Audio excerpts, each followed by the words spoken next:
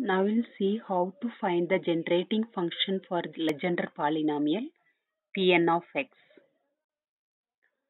That is to show that Pn of x is the coefficient of z bar n in the expansion of 1 minus 2xz plus z square whole power minus half in ascending powers of z. So we can write 1 minus 2xz plus z square whole power minus half as 1 minus z into 2x minus z whole power minus half. We know the formula that 1 minus x whole power minus half can be written as 1 plus 1 by 2x plus 1 by 2 into 3 by 2 into x squared by 2 factorial plus 1 by 2 into 3 by 2 into 5 by 2 into x cubed by 3 factorial, and it will go on.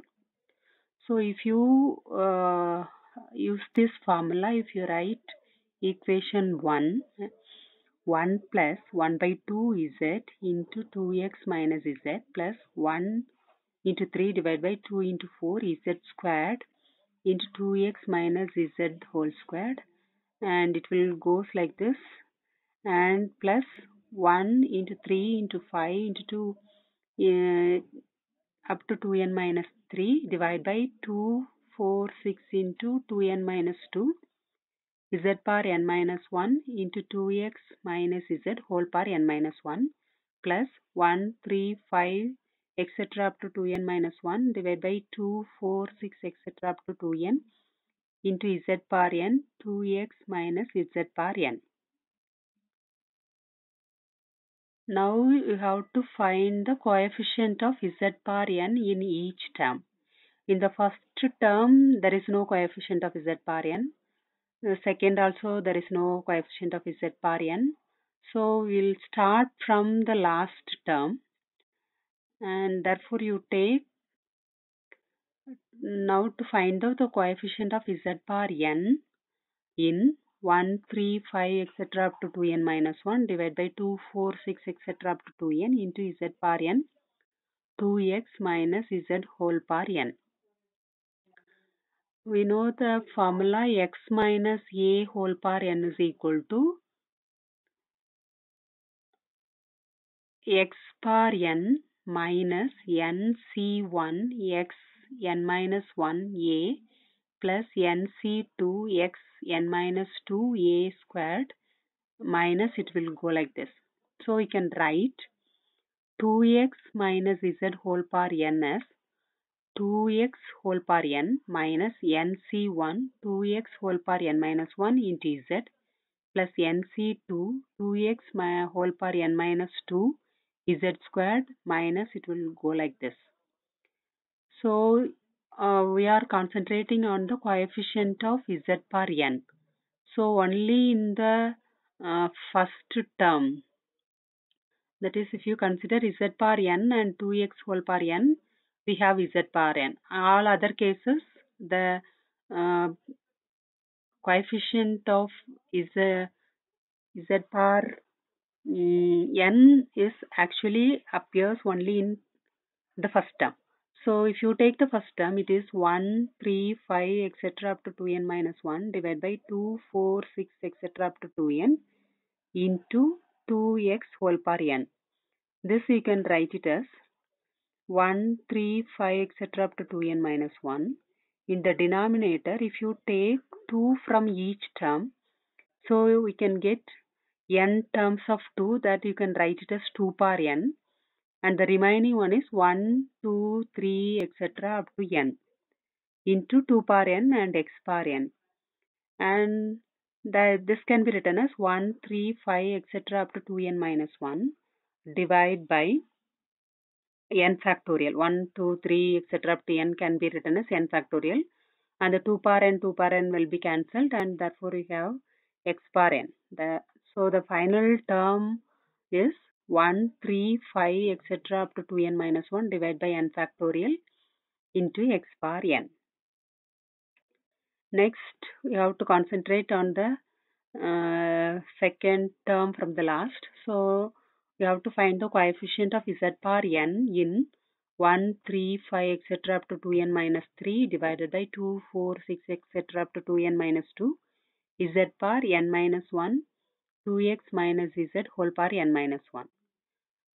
Similarly, 2x minus z whole power n minus 1 can be written as 2x whole power n minus 1 minus n minus 1 c1 2x whole power n minus 2 into z plus n minus 1 c2 2x whole power n minus 3 z squared, and it will go like this. We are concentrating only on the coefficient of z power n. So in the second term has the coefficient of z power n, and also if you write NCR is equal to n factorial divided by n minus r factorial into r factorial, you can write n minus 1 c1 as n minus 1. So if you take the coefficient of z power n, that is if you are taking the second term, we can get 1, 3, 5, etc. up to 2n minus 3 divided by, we have taken all the 2's from the denominator. So therefore, n minus 1 2's will be there. Therefore, it is 2 power n minus 1 into 1, 2, 3, etc. up to n minus 1 minus n minus 1 into 2x whole power n minus 2.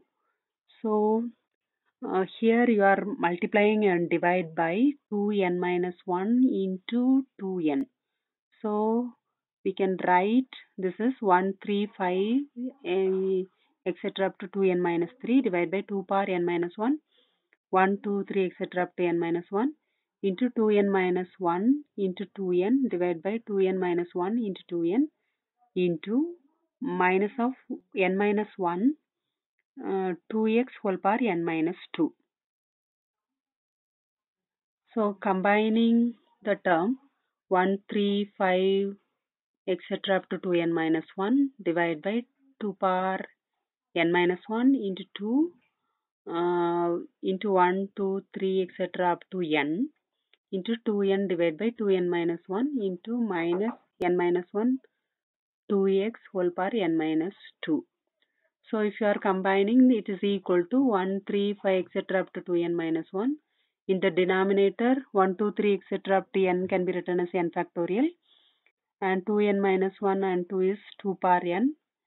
And the numerator, it is 2n into n minus 1 divided by 2n minus 1 into 2 power n divided by, that is you are writing 2 power n minus 2 as 2 power n divided by 2 squared into x power n minus 2. So this can be written as 1, 3, 5, etc. up to 2n minus 1 divided by n factorial into n minus 1 divided by 2 into 2n minus 1 x power n minus 2. Similarly, we find the coefficient of z power n in 1, 3, 5, etc. up to 2n minus 5 divided by 2, 4, 6, etc. up to 2n minus 4 z power n minus 2 into 2x minus z whole power n minus 2. If you use the similar formula, that is 2x minus z whole power n minus 2 can be written as 2x whole power n minus 2 minus n minus 2 c1 into 2x whole power n minus 3 into z plus n minus 2 c2 2x whole power n minus 4 z squared minus, it will go like this. And therefore, here we can get z power n only from the third term. So you write n minus 2 c2 is equal to n minus 2 factorial divided by n minus 4 factorial into 2 factorial. That you can write it as n minus 2, n minus 3, n minus 4 factorial divided by 2 factorial, n minus 4 factorial, that is equal to n minus 2, n minus 3 divided by 2 factorial. So the coefficient of z power n in this term is 1, 3, 5, etc. up to 2n minus 5 divided by 2 power n minus 2. That is, you have taken all the 2's from each term. Therefore, n minus 2 terms are there. So, it is 2 power n minus 2 into 1, 3, 5, etc. up to n minus 2 into n minus 2, n minus 3 divided by 2 factorial into 2x whole power n minus 4 factorial. Now, you are multiplying and divide by 2n minus 3, 2n minus 1, n minus 1, n. In the above equation, you can write the last equation. Now you simplify this equal to, you are combining the term, that is 1, 3, 5, 2n minus 5, 2n minus 3, 2n minus 1 divide by 2 power n minus 2, 1, 3, 5, etc. up to n minus 2, n minus 1 into n minus 1, n divided by 2n minus 3 into 2n minus 1 into n minus 2, n minus 3 divided by 2 factorial, 2 power n minus 4 into x power n minus 4. So this can be written as 1, 3, 5, etc. up to 2n minus 1 divided by n factorial into n minus 1, n minus 2, n minus 3 divided by 2 factorial, 2 squared, 2n minus 3, 2n minus 1 into x power n minus 4. Now if you combine all the coefficients of z power n, is equal to 1, 3, 5, etc. up to 2n minus 1 divided by n factorial into x power n minus n into n minus 1 divided by 1 factorial 2 into 2n minus 1 x power n minus 2 plus n into n minus 1 n minus 2 n minus 3 divided by 2 factorial 2 squared 2n minus 3 into 2n minus 1 x power n minus 4 minus, it will go like this. This is nothing but your Pn of x. So similarly, if you are taking the coefficient of z power n, you are end up with the coefficient of z power n is your Pn of x. Similarly, if you take the coefficient of z power n minus 1, then we can end up with Pn minus 1. So we can write 1 minus 2x z plus z squared whole power minus half as 1 plus z p1 of x plus z squared p2 of x plus and so on. And the final term is z power n Pn of x. Thank you.